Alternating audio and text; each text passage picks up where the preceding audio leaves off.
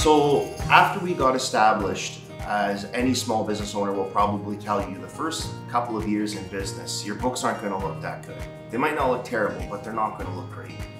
And we were at a time where we really needed access to capital. We needed some borrowing power. We sunk a lot into the businesses from the get-go, really everything we had. So access to capital and borrowing was our #1 priority. Most of the big banks, if not all, said really they weren't able to help us, but NCU was able to step up and provide the support we needed through the form of credit line, Visa, and many other benefits as well.